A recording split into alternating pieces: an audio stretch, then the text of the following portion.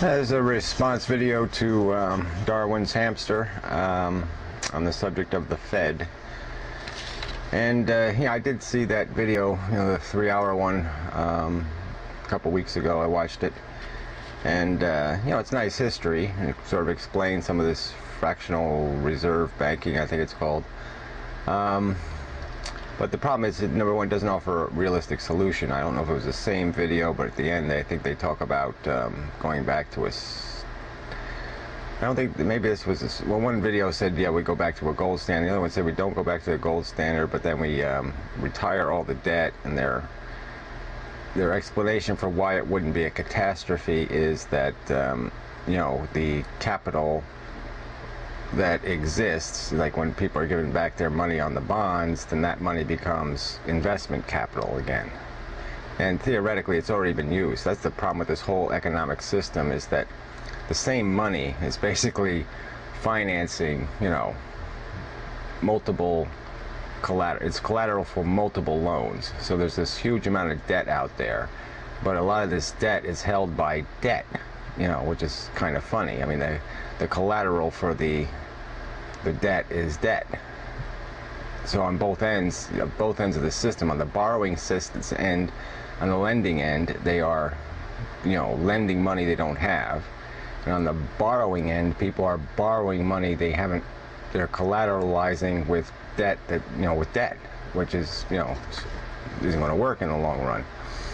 So anyway, yeah, well, look, I'd rather they didn't have this private institution thing. I'd rather it be a little bit more open in terms of some kind of accountability, and I think they could do that. At least give it like a 3-year, after 3 years or whatever, they make the records of who got, what banks got how much money, how much lending they did. I don't know what they got available now. I mean, it gets all really complicated. So, I mean, the average citizen is going to be able to follow all this money.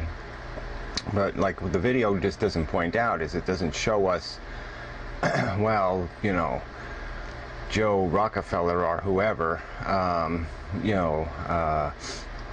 secured $50 million last year through this, interest he was paid by being one of the member banks or some other, you know what I'm saying? There's no money trail here, no real evidence that a huge amount of money is being pulled out of the national economy into some private hands.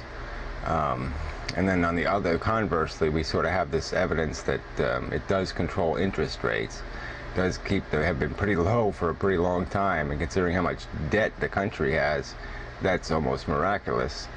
But in a sense, that's sort of the real problem here, because we have this mountain of debt, and we haven't really had to pay for it because we basically financed it in this tricky way. And so we've kept it from impacting in terms of, creating inflation as it should be doing. And so instead we've been, paying interest on it, and we've been getting away with that. But as soon as you really hit a hard time, it's going to be a really hard time, because if this mountain of debt ever crashes, who's going to pay it?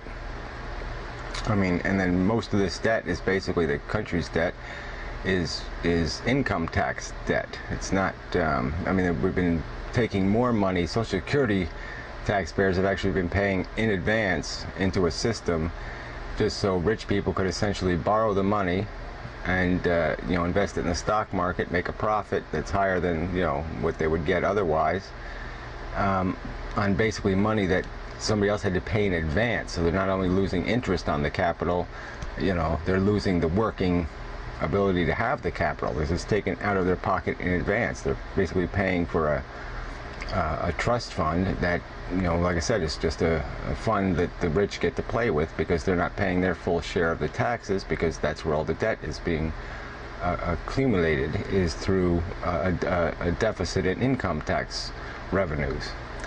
So, it's basically the rich are exploiting this system currently, in my opinion. And like I said, I don't have any love for the Fed, so I don't want to be misconstrued, but I just, they are elected officials, in the sense they're appointed by elected officials.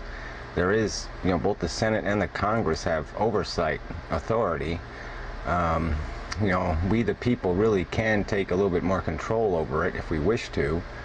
And I don't know whether abolishing it is the right way to go necessarily, because in some sense there needs to be a damper, some sort of cushion between debt and inflation. I mean, it sort of makes sense. If, like I said, even though the war is an appalling disgrace, if we had some circumstance where we actually had to borrow money, the federal government, it would be good if we could keep that borrowing from immediately devaluating the currency, to protect the currency from being destroyed, because that's the real question here. So you could go to a direct system and just say, okay, we can't borrow money anymore, but that's going to have an impact, because then taxes are going to have to be raised. So that's going to be a little bit crushing on economic growth. Because that's sort of what debt has been used for over these especially the last 2 decades. It's just been this way of artificially stimulating the economy, so you could pretend the economy is doing better than it actually is, because you just create, funny money that you play with, and everything seems great. But eventually somebody has to pay that back, and so then you have to have a contraction in the economy to pay that money back.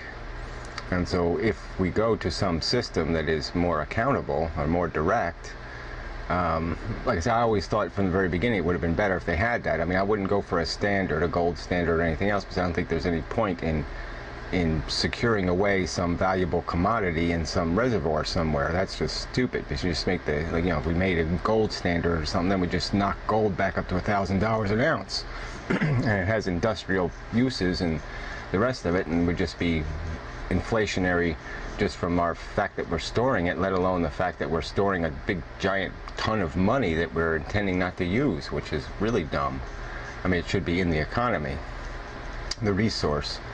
But I mean, if we go to just a practical standard where, we tell our currency is worth this much, and we're not going to create artificial currency, and so the only time you can destroy currency is you either destroy it or you print it. But I mean, it has to be you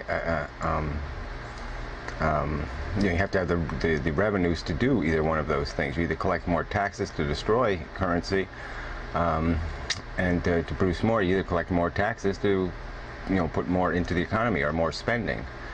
And but I'm just saying, now we have this mountain of debt, and so now the question is how do we even move to a different system with that big wall of crap hanging over our heads?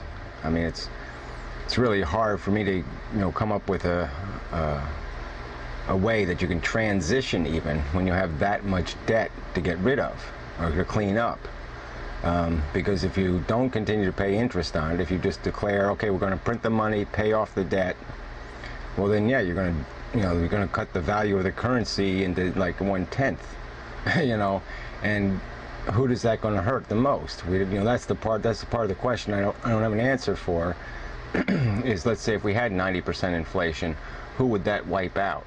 I mean, would it wipe out the regular working stiff guy, or would it nail the rich, who are the people that really need to be nailed, because they're the ones that basically created all this debt in the first place, because they didn't want to pay their income taxes, because they're rich and they think they deserve to be rich, and that's a whole nother ethical question. Everybody has to make their own judgment. I mean, I see no excuse for billionaires. I really don't see any excuse for it. There's no reason to have them. In the 70s, we had a 90% tax bracket, and it just, to me, that was perfectly sensible, because there's a point where you have enough goddamn money and you really don't need any more. Well, anyway, there's this whole, money is just chasing money. I mean, it's this in this system, and it's just the